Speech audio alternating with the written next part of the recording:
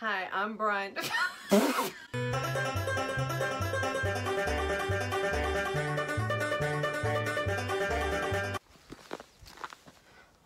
All right, so here are corner posts for the solar mount.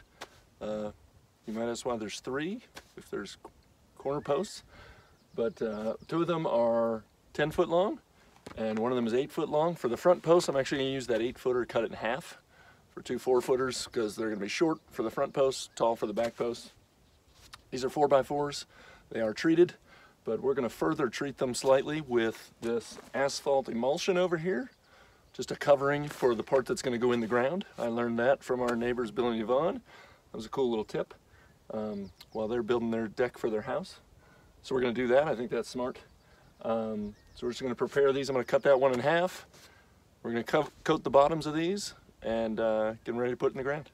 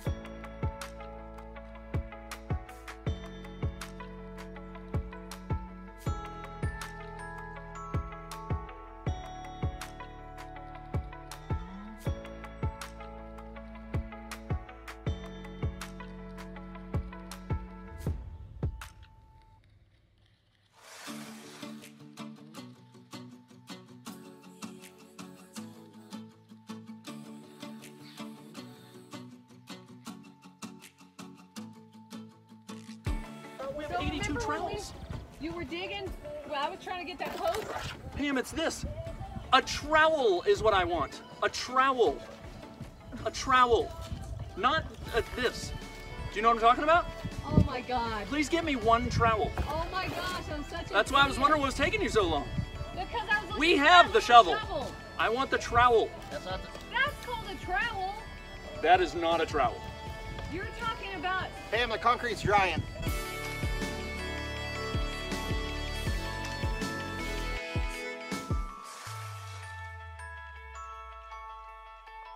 Here we are at the end of day one for the solar mount, and you can see we've got the 4 posts, 2 short front posts, 2 tall back posts. I've got them braced right now. They're not really moving, but just in case, they're just braced for a little bit. So the 2 back posts are definitely taller than they need to be. I'll just cut them off to the height I want once I do some measurements and figure out what that is.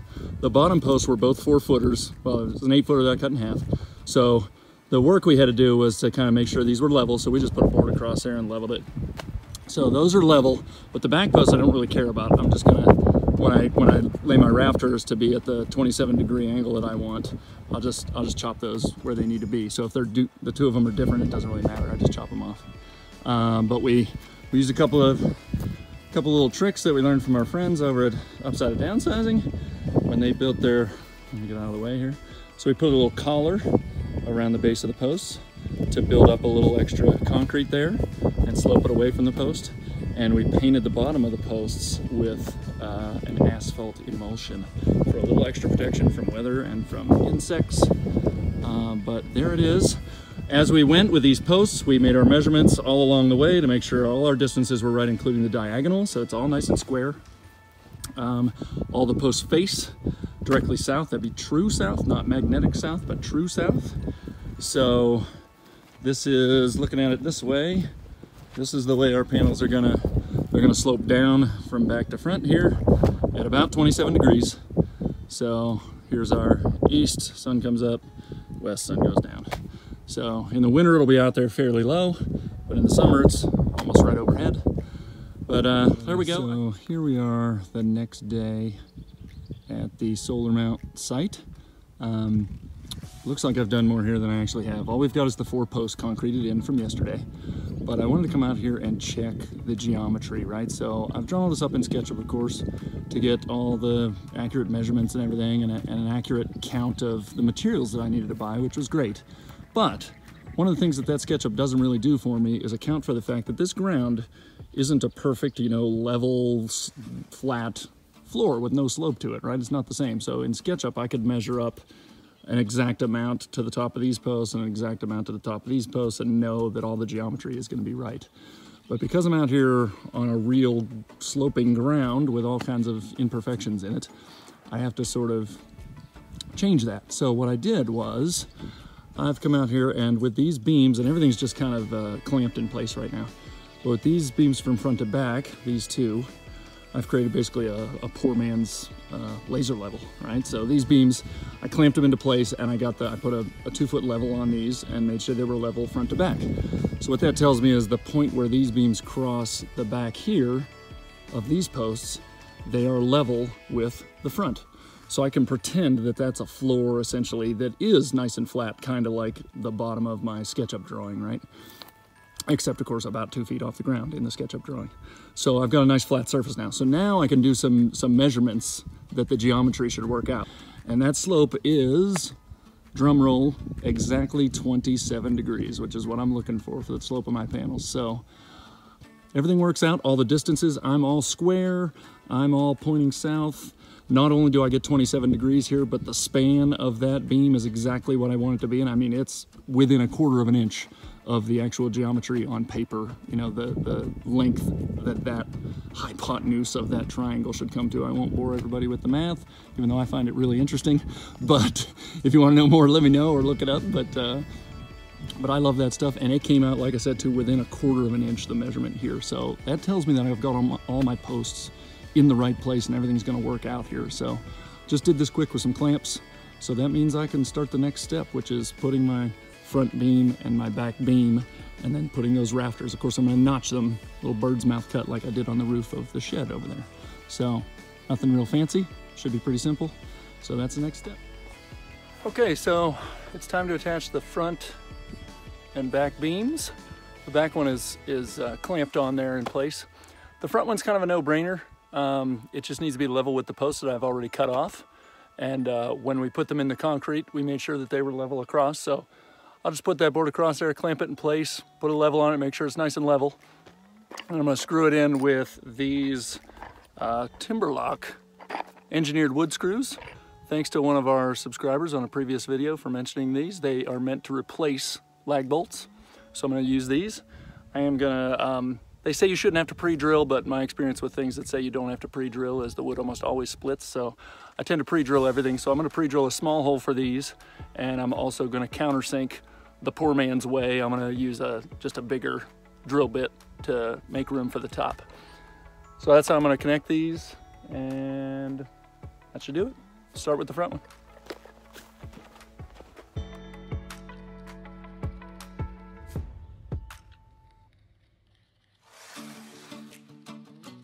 So nice and level, nice and centered, 2 feet hanging off each sides, right from my SketchUp. Sorry, I got bugs. Time to attach.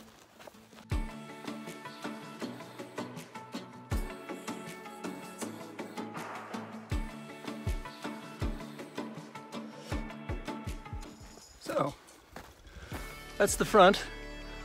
The process, the attachment process in the back is the same, except I have to chop off the top of the posts, and after that, chop them off, I'll attach that back post the same as that front post. 2 feet of overhang on either side, same setup.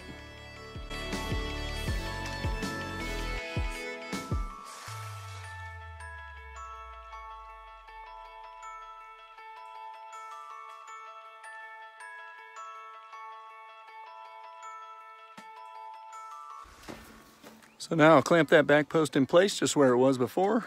Back beam, and attach it just like I did the front.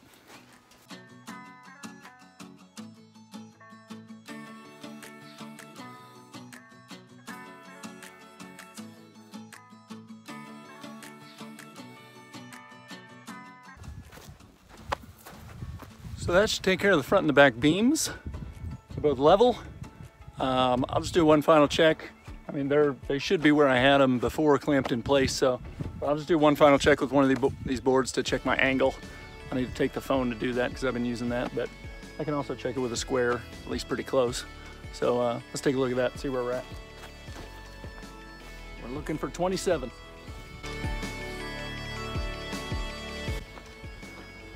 So one way to check an angle is to take your speed square and get it to where it's level, using a bullet level, and it should line up with 27 degrees on that line is what I'm looking for. Looks good to me, but I'm gonna check it with the phone too. All right, so I've laid out two of my rafters here and measured and drawn their bird's mouth cuts so they can be notched to sit on the beams at the front and the back at a 27-degree angle. So I made all those measurements here, and even just because I'm paranoid, after I measured them and drew that, I walked them back and set them in place to see that it looked right, and it looks right. So I'm gonna cut those out with a saber saw.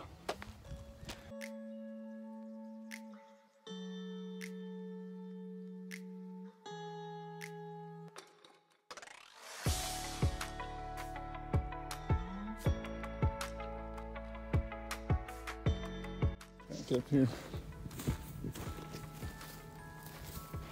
So here are those rafters in place with their bird's mouth cuts made. So let's get a close-up look at those bird's mouth cuts. There's one. Hopefully you can make that out with the lighting. Nice and tight. This other one, don't mind this. You see a little gap there? That'll be all right. That's just a function of this front beam and or the back beam being a little bowed, and it might bend a little bit. They actually, since they're 16 footers, they actually bend a good amount. So what I'll do is when I connect this, I'll make sure that I pull everything straight and square so that that measurement where that bird's mouth is absolutely correct. This beam has to be kind of pushed into place to meet it. So those will meet up. They just might need a little pressure applied to them to straighten the boards out from any bowing. So there's the top end, and here's the other top end over here. Okay, so we're gonna attach the rafters now. So just like any roof rafter, I'm going to use a rafter tie connected with hot dip galvanized nails. These are actually left over from the shed build behind me. So that's about it. Again, making sure that that notch is pulled up tight against the beam when I connect them.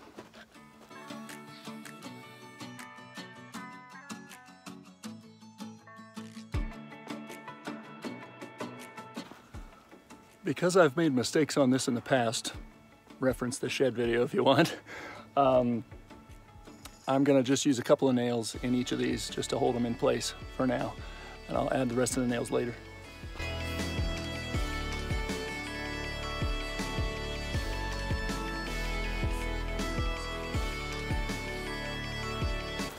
There, I already did it.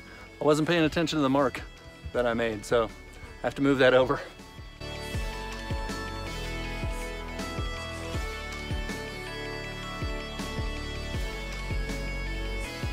Just 2 nails in each rafter tie, so I'll have to finish that up later, but I just want to make sure I'm in the right spot.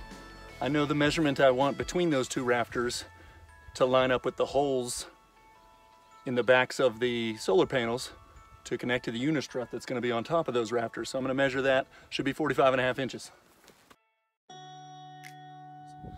So that's one column ready to go. I'll throw some unistrut on it at the bottom, a 10-foot piece on each side, and then start laying some panels on there. Okay, so there are the first 2 rafters with 2 pieces of unistrut just clamped onto them.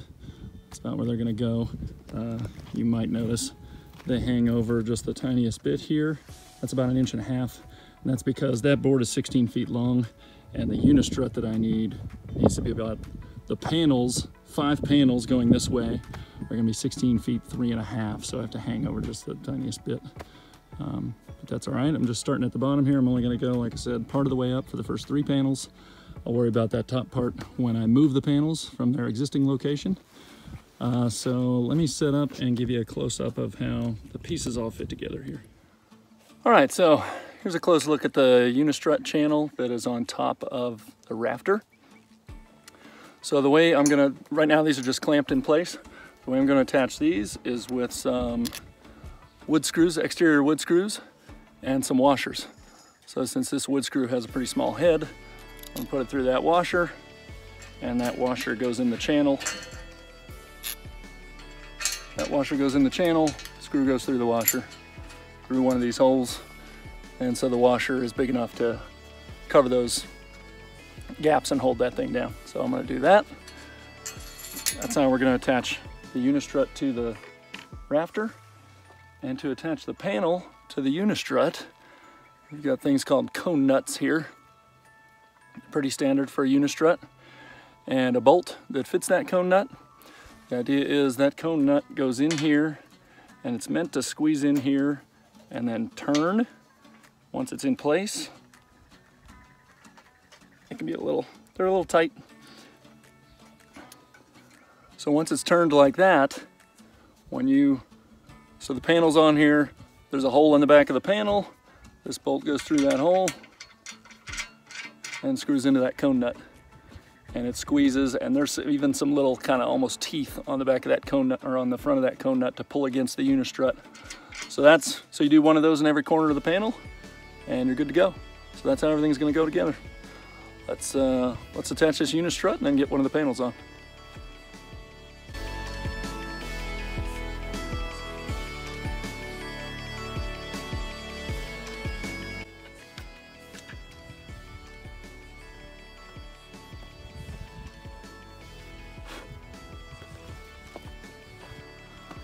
Just a little tip for you Harbor Freighters out there.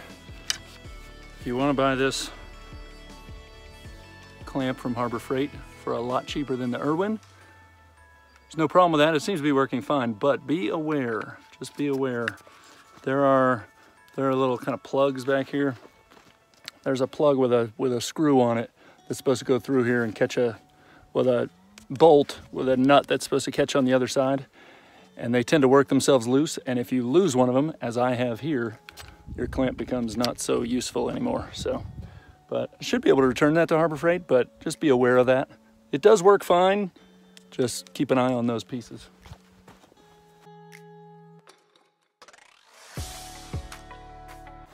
Okay, time for a panel.